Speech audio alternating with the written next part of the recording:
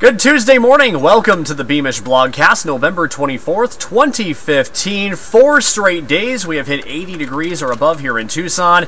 Chances are we'll make it day number 5 this afternoon. 80 the forecast high with mostly sunny skies, but clouds on the increase tonight and overnight lows in the low 50s across much of the metro area.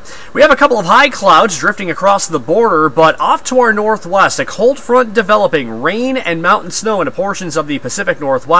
This storm system heading in our direction, but it's going to stall out over California and Nevada. The net result here for the holiday weekend, winds will be increasing. Very light, those winds today out of the southwest at 5 miles per hour. For your Wednesday, winds gusting as high as 20 miles per hour out of the southwest. Same thing Thanksgiving Day, and we could see a couple of isolated showers on Thanksgiving into the eastern half of Cochise County. You get west of that, dry conditions prevail.